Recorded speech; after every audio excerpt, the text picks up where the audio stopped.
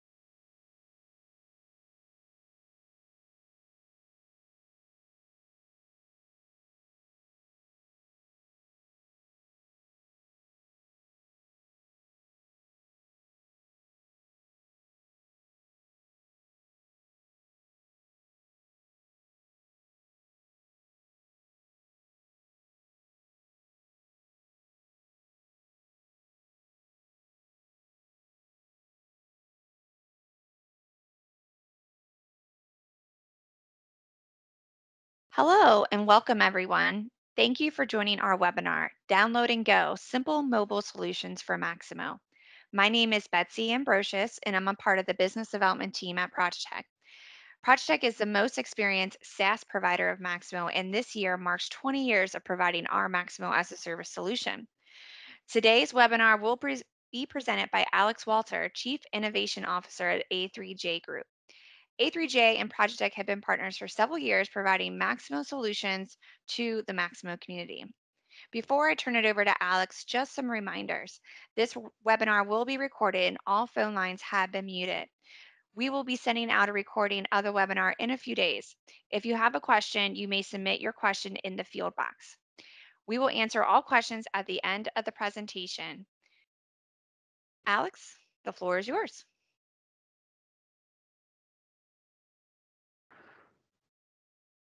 Thanks, Betsy. I'm excited to talk about our mobility solutions here today with you guys. So first, before we get into that, who is A3J Group? We're a full service consulting firm focusing on pushing the envelope with new technology in and around Maximo. We're also a Projitech authorized reseller and work with Projitech on a lot of important technology initiatives. So when I talk about pushing the envelope with technology at Maximo, I see things every day that prompt me to say, how can we do things better with Maximo? So, I'm sure all of us have rented a car at one point in time and gone ahead and returned it. A couple weeks ago, I brought back a car to Hertz, and they came out with an iPad, scanned the car. How you doing, Mr. Walter? Would you like a receipt? Sure. They printed it right off their belt, handed it to me, and I was on my way. And I keep thinking to myself, like, why isn't inventory in Maximo like that? And what can we do as A3J Group and Projitech to enhance the user experience in Maximo in the same types of ways? And then I also look at the mobility landscape and think to myself, if I can download an app and have dinner at my door in an hour with Uber Eats, why can't Maximo be the same way? Why can't I download an app and just start getting value out of these mobile solutions right from the start? So we kind of took that that Uber Eats mobility example and started to really hash out, well, is this something that we could do? Is this something that um, that we can do both technically, and is it something that the marketplace wants? So starting to look at some of the traditional solutions that have, long time to value. You're talking about possible server procurement, professional services, purchase orders, training, configuration, that kind of stuff. It starts to become a long lead time in order to get value out of mobility in Maximo. So we're really looking with our solutions to have something that's easily deployed, requires minimal setup and configuration, and is something that is intuitive to users. And our thoughts overall are that we want to keep pursuing the idea that mobile Maximo should be easy and simple. So we started off a couple of years ago by developing a handful of apps, um, and a lot of these apps are available for download and use right away with your Maximo instance.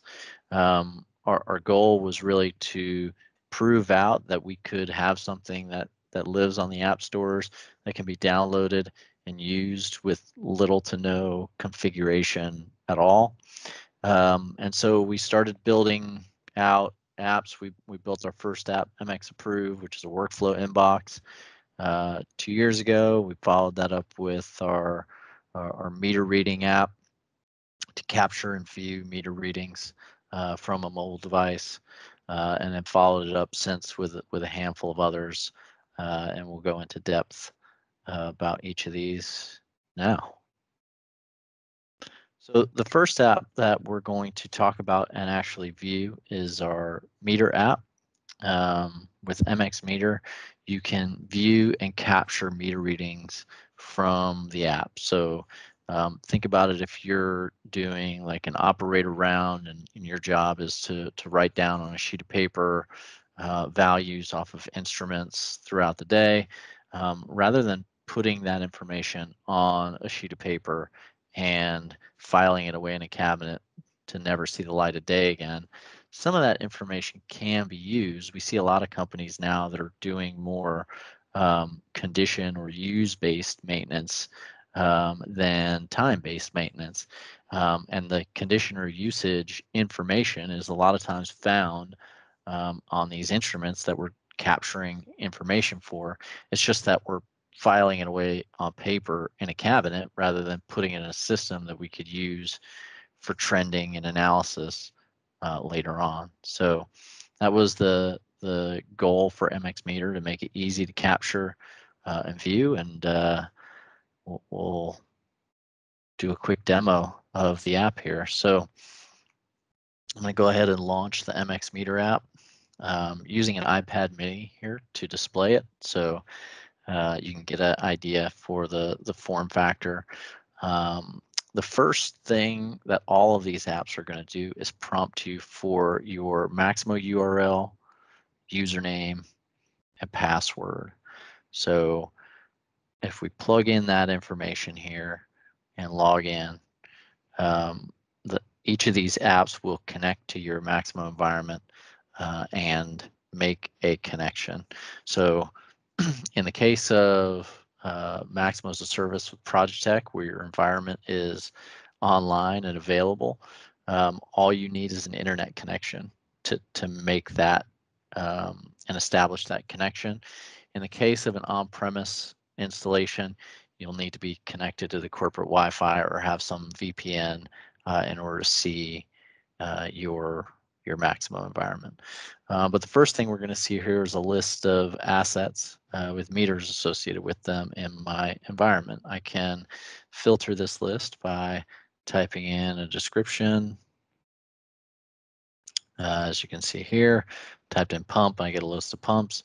I can also run saved queries or filter my list based on routes. So if I click on routes, and then touch on the quarterly pump service. When I do that, I get my route here. We can also do integrated Google Maps to where I can drop pins on the map for service addresses in Maximo. And I do have offline capabilities as well. So if you go into an area that doesn't have coverage, you can still enter meter readings for the assets in your list, as well as you can go offline manually if you want maybe a faster experience where the app isn't necessarily going back real time to Maximo. So if I click on one of these pumps here, I'm going to get a list of meters that are associated with this pump. You can see each of the meters there. It shows you the last reading, the last reading date, the inspector that captured that last reading. We have 3 action buttons at the bottom of each one of these cards. The first one will allow us to create a new meter reading. So we can come in here and plug in a new reading value. And you can see here too, if there's a condition monitoring point associated, it's going to give you your upper and lower thresholds, just as an indicator that if we exceed those thresholds, there could be a work order generated for somebody to come and take some action on it. When I create that meter reading, it's going to go ahead and create a new reading and then allow me to move on to the next meter that's in the list. But if I go back to my outlet pressure here and click on the little view at the bottom, I can see all the readings that have been captured. You can see the one previous was a very high one, so it's showing in red as exceeding the condition monitoring threshold. The other neat thing is if I click on the trend tab, it gives me a graphical indicator, so I can see life to date, year to date, month to date. I can kind of get a feel for trending here of this meter for this asset. If I go back to my meter list, you can see here the little green bar across the top gives me an idea that, hey, within the last 24 hours or so, we've captured a meter reading. So if you have a long list of these that you're trying to get through and you forgot where you left off, this will be a good indicator here to show you that progress. Of course, I can go offline. It'll give me a message that says you're currently offline. When I click to create a new meter reading and actually create one, what happens is a new meter reading has been created. It gives me that same prompt, but you can see in the upper left-hand corner that I have a pending reading there waiting to be processed. So if I reconnect and click on my pending readings, you can see I've got my pending reading. If I click the process readings button, it goes ahead and processes any offline transactions. So that's pretty much it from a MX meter perspective. We have the ability to do continuous, gauge, and characteristic type meters. And it's pretty useful, simple, easy to use, easy to understand app.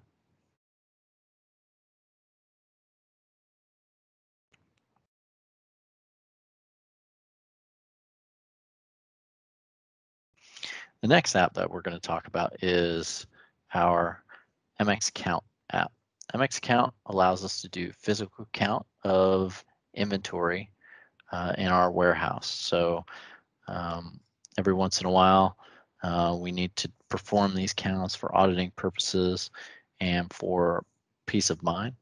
And we're typically taking paper out into the storeroom, writing down counts at various bins, coming back to the Maximo system, and then keying that information into the desktop.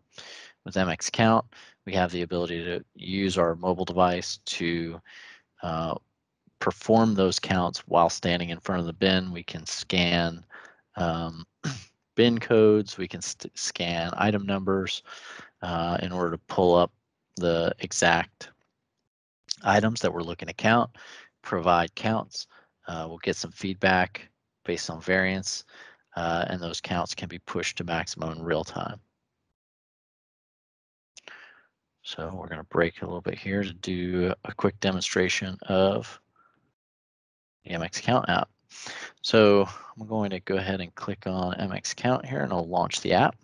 Again, same thing, I'm using the iPad mini, so you can get the idea of form factor here in the app.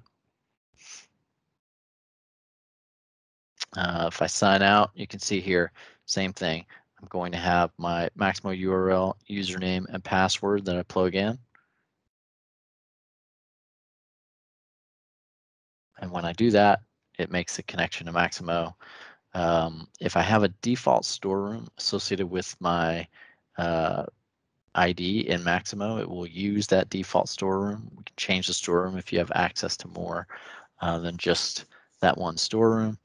If you don't have a default, it'll first prompt you for which storeroom you want to perform a count in. So I'm going to click the central storeroom. And when I do that, it comes back with a list of records here. I also have the ability to do saved queries. So if I have maybe a saved query that says show me everything that hasn't been counted in the past couple of months, or if I have maybe some saved queries that show me different ABC items. I can do a bin range search. All of these options are how I can find a list of items. Obviously, we still have the ability to do searches here, and we have the ability to scan as well using the native camera on the device. So first things first, I'm going to click on one of these items, and I can navigate between items here by using just general gestures like swiping. If I try and swipe while I'm on the first record, obviously it doesn't move beyond that. So when I'm here, it's giving me an indication of the different values. You notice here that I am actually seeing the current balance. That is a configurable setting to where we can do either blind counts or not blind counts in the application. So if I have a current balance of 1 and I still have 1 in the bin, I say update physical count, and we can see it just moves me on to the next record. Going back, you can see we updated that count to have the last count be today's date and time. So we have for this item 623 feet. If we count it to 624, it gives us a little pop-up here that says, "Hey, the current count that you entered doesn't match the balance. Would you like to continue?" If we say yes, we go ahead and continue. If we say no, it gives us the ability to go back and correct a mistake that we may have made, or just to enter it a second time. Once we've captured these elements, you can see we get visual indicators here of the fact that these have been counted within the last 24 hours. It is configurable. We can also have them just drop right off of the list if they have been counted within a 24-hour threshold. These settings are configurable as well. Here you can see whether we want to show recently counted records and the number of hours since the last count are also configurable. So like previously, we can also go offline. And if we do so, we'll be able to enter in counts. And now you can see we also get a pending counts If we reconnect and go to our pending counts, we can process records in the same fashion. And then we don't have any pending counts anymore. Offline mode works as long as we have built the list of items ahead of time when we go out and do our counts. That's it for now. Going to flip back over to our presentation.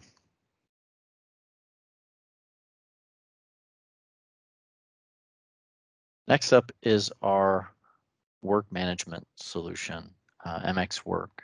So we've built out a work order solution that allows us to do a number of things. Obviously,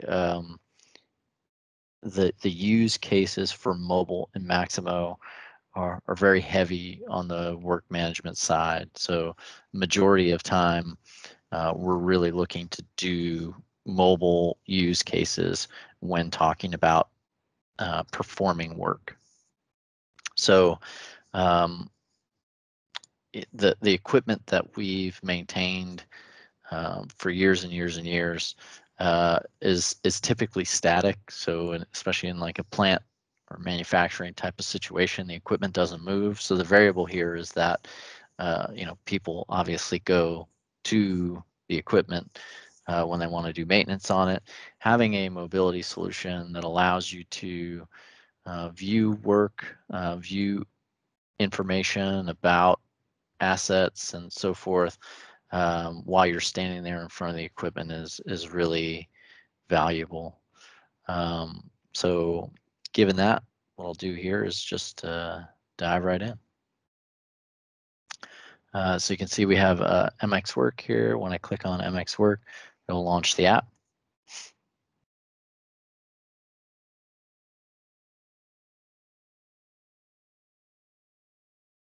And same thing, if I log out, I will get prompted for my username, password, and Maximo URL.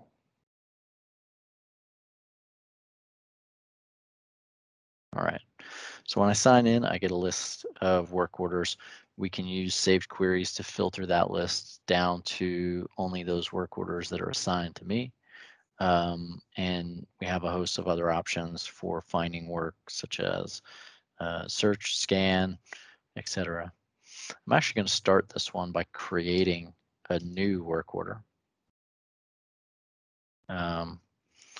And when we do that, we get a list of assets or locations that we can choose to base the work order from. So again, if I type in, let's say pump, I get a list of assets back, or alternatively, I can use the location button up top to search for a list of locations. I have the ability here to plug in a description, a work type, some custom fields that we've added called job code and job number and activity code. The reason I included these would be to show just how configurable this app is. With a simple tweak of a configuration file, we can make any fields show up both on the work order details, and when you're creating a new work order, it's really easy and simple, and we're really excited about it. For the description, I can also use voice to text here. The pump is leaking. So super simple to do that. And obviously I can type out if I'm so inclined. For some of these fields, they have value lists. So for example, work type has a value list associated with it. When I click on the field, it gives me a list to choose from. And I can click CM and continue. From here, this is just a summary of the information. I can create the work order, and when I do, it takes me directly to that work order. So from here, I've got some buttons across the top. This home button shows me some basic fields that I'm seeing here, and I can again configure this screen to show me any number of fields in any order that I wish. The little check mark shows me tasks. So if I have step 1, step 2, I can view those tasks. The third button is for work logs. So if there's notes that I want to add to the work order, those will be shown and captured here.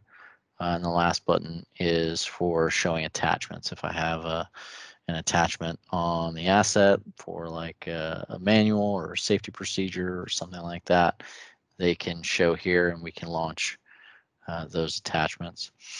For my buttons on the left, I've got a few of them. First, I can complete the work order. I can edit it, sign it via fingerprint or fingertip signature, capture labor time, and add a work log. So the first thing I'll do is edit the work order. It gives me a list of fields that I can edit here. If I add in, these are some notes. I can update the work order, and that information goes straight back to Maximo in real time. Second, we can add a work log. So if I come in here and this is a new work log. I can add that work log back to the work order. When I come in, it captures date, time, and the work log information there. For labor time, we can come in and add labor. I have the ability to change the start date and enter in a number of hours. And we can add that labor time back to the work order as well. We can also capture a fingerprint signature. So if we want to capture a name of the person who's signing on behalf of this work order, John Smith, and then you use our fingertip here to capture that signature, hit the sign button. At this point, now we have on our attachments a signature that is attached to the work order in Maximo. So this stays as a persistent attachment here. If I click on it, it'll actually launch the window and pull up that signature that I just signed. Okay, last not least, we can go ahead and complete the work order. I can enter in a memo or just hit the complete button. When I do that, it completes the work order and sends me back to my list here. So pretty simple and straightforward, but does quite a bit of the features that we need a mobile work order app to do. We have the same offline capability that you saw in the previous two apps where we can capture labor time or work logs or complete work orders, etc., while offline. And then we have the ability to process those transactions coming back from offline. So again, very, very simple, straightforward, and we have a lot more features and functionality that are in the works and on the way with this app.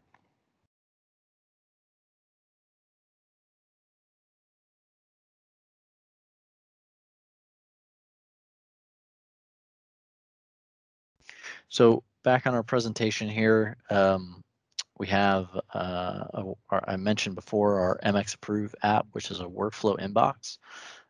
So imagine you are a manager and you're always on the go and you get assigned some task to perform. Either you're going to approve a purchase rec or approve an invoice or approve a work order.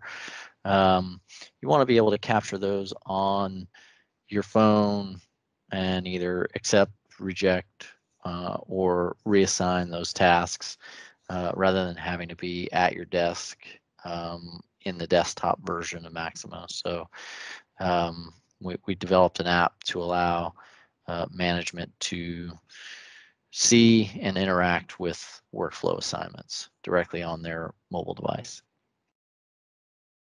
Our next app is called MX Reserve. And what that is, inventory shopping cart for reserving parts from the warehouse. So if you think of it like Amazon.com, hey, we have a catalog of items in our warehouse. I want to search, find, and reserve items from that warehouse. We can do that. You can see um, images and thumbnails of the items if they're available in Maximo. You can also see if items are on order, expected delivery times, etc., and then go ahead and place reservations for those items and attach work orders to them, etc.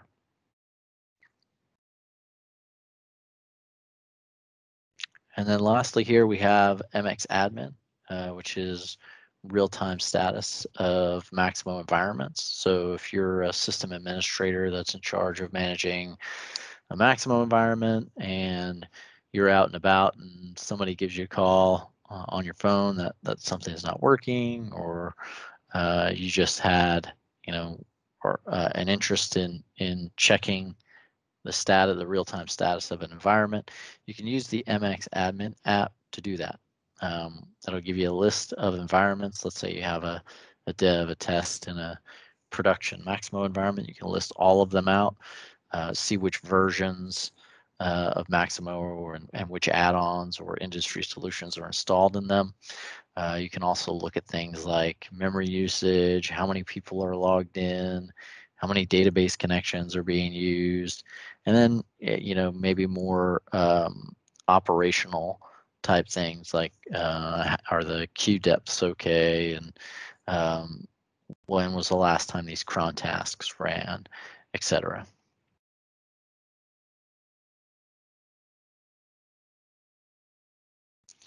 So what's next for us? We are really looking to build out our suite of apps to encapsulate more functionality. We're looking to develop some additional inventory-based apps for receiving, issuing, returning parts. We're always looking to do continuous improvement. We're looking to build out our work order app to include more and more functionality over time. And then we also have a big push to make these even more configurable than they are now. So allowing for cloud-based configuration of screens and behavior within the apps, and to allow very fine-grained control to system administrators over how these apps behave. So we got a lot of big plans, and we'll continue to build them out. One thing to note that I want to add is all of these apps are available to download and try right now. So don't hesitate. Go to the app stores. If you have an Android device or an iOS device, go to the Apple or Google Play stores and download these apps. Give them a try. Connect to your corporate Wi-Fi or connect to your Maximo as a Service environment, and see if there's something that you can use. You can start getting value from them right away. So with that, um, I'll pause and take some questions.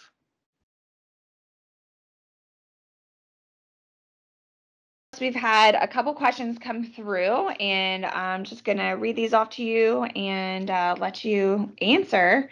All right, So the fire away. very first question that we had is, what version of Maximo do you have to be on to have these apps? Oh, good question. So these apps work with Maximo 7602 and higher.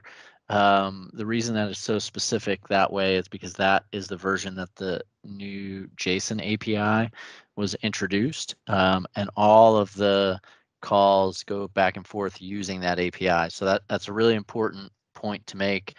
We're not doing anything special behind the scenes with how we communicate with Maximo. These apps are very tied to Maximo. They're very Maximo specific, and they use the JSON APIs to make all the calls. So everything that you saw on the screen was pulled from Maximo directly. We're not like storing in the app anything like, you know, um, that wasn't pulled directly from Maximo. And then when we push back, we're not doing anything special. We're just using the JSON API calls to push back. So um, all sort of authorized IBM API usage. Make sense?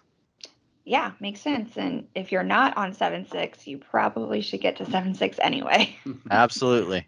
7602 or higher. Yeah. Okay, good stuff. So along with that, I think another question came in on connected and disconnected. And I think you touched on it in the demo, but the question was, will this work in a disconnected mode? Yeah, let me, I showed some of those use cases there, but let me clarify a little bit about the specifics there. So what we're doing is in let's say the meter app, for example, um, you're going to go ahead and build a list of assets ahead of time while you're connected. So you log in, you need to be connected when you log in. You build your asset list while you're logged in. At that point, once you have your list, you can go out and do everything offline. You can even scan while you're offline, and so long as that asset that you're scanning is in the list that you had built before you went out, you can search, find it, etc. So really the key is that you have to build those lists ahead of time. Same thing for work orders. Like if you build your list of things that are assigned to you before you go out for the day to do your stuff, you can capture as many offline transactions as you want. You come back for the day, and you can sync up with Maximo and push those transactions that you captured, as well as get new work orders or get new and up-to-date information. Great. So we have a couple questions that come in regarding different mobility products that are out there.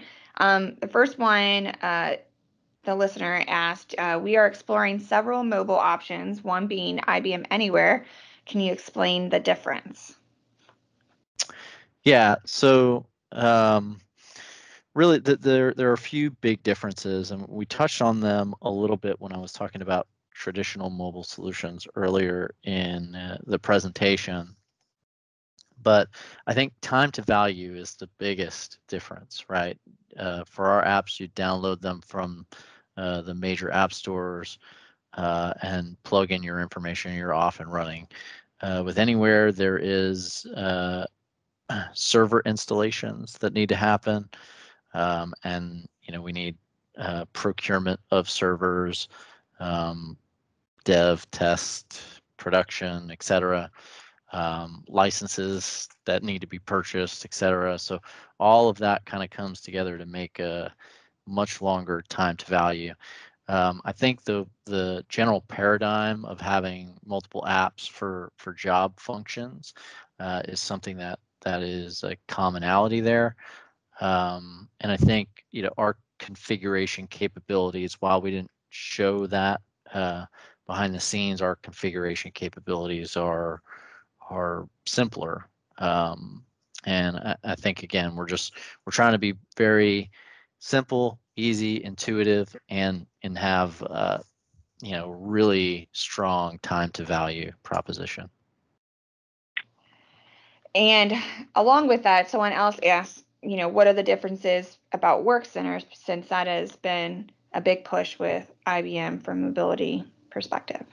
Yeah, work centers are a great tool. I think the challenge with work centers right now are that they aren't configurable and that they don't work in offline mode. I think those are two things that um, traditional mobile solutions as well as our mobile solutions shine at compared to work centers. I think the other thing is, work centers are still being built out. You have a handful of them now that do job functions for the roles they're intended, but there really just is still just a small subset of job roles in Maximo that have dedicated work centers. And it's the same thing for our apps as well. But with work centers, you got to wait for that next release. That typically is 3 to 6 months away. We're a lot smaller, more nimble, and able to develop solutions very rapidly for our user community. Awesome. So we did run out of time, but if you all have any more questions, feel free to submit them, and we will reach out with a personal call or email to make sure your questions are answered. Alex, did you have anything else to add before we close out? No, I just want to say thanks everyone for listening. Thanks for the questions. Like Betsy said, feel free to follow up. Look forward to seeing everyone hopefully at Maximo World. So go ahead and stop by our booth at A3J Group. Stop by and say hello to the folks at Projitech who are going to be there. And thanks again to Projitech for allowing us to come on to their webinar and talk about our mobile applications. Our pleasure, Alex. And we'll also be at Maximo World too, so come see us too.